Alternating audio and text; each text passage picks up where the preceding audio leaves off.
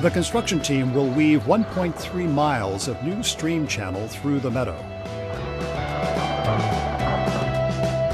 These meadows act like big sponges. During the rainy season, they absorb water. During the dry summer season, that water is slowly released into the creek, providing a really good source of cold, clean water that helps improve fish habitat. Twists and turns create pools for fish, and regular flooding helps support streamside trees and shrubs.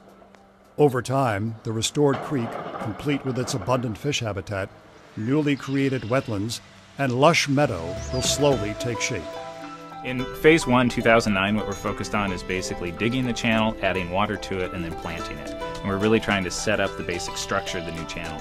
Then we'll come back a couple years later and finish the job by redirecting the creek into the new channel and allowing that new channel to flow. The excavation team, which specializes in stream restoration and wetland construction, works steadily as it moves through the landscape, slowly transforming the dry, dusty meadow back into what will one day again be the home of a meandering, life-nourishing creek.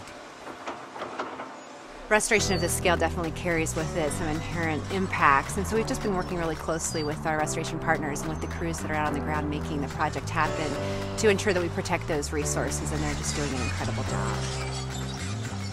Guiding the construction, Paul Powers with the Forest Service assembles whole trees of all shapes and sizes into natural-looking log jams. These are just providing the structure to keep it in place for a while until that riparian community can develop, and then let it be a dynamic system after that. The logs serve as the backbone of the creek, providing erosion control and fish habitat. As the days pass, the new creek channel slowly begins to take shape. Over the course of 8 weeks, the construction team moves more than 30,000 cubic yards of soil and 600 whole trees as it crafts White's Creek's new course through Camp Polk Meadow.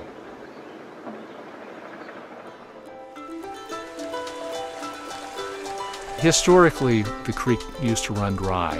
It ran dry as a result of stream flows dropping, large irrigation withdrawals that took place through the work of the Deschutes River Conservancy.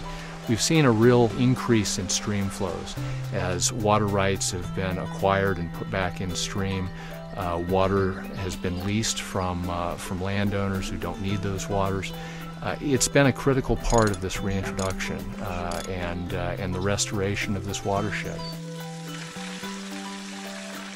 A trickle of water through the new channel will slowly start to recharge the meadow, provide moisture for the new plants, and prepare the channel to be completed in 2012. We've already seen just huge increase in the amount of birds coming in since we've brought the water in. And it's just really fun to watch how the meadow is already changing before us, even in the midst of the construction. To judge by what's happened over here with the willows, maybe that kind of intervention in 10 or 12 years with water added from the creek can create something that will look, to our eyes at least, like what we think we would have seen before those first homesteaders came. The short-term impact on this landscape will lead to a long-term healthy and wild place, a landscape restored, nurtured, and growing.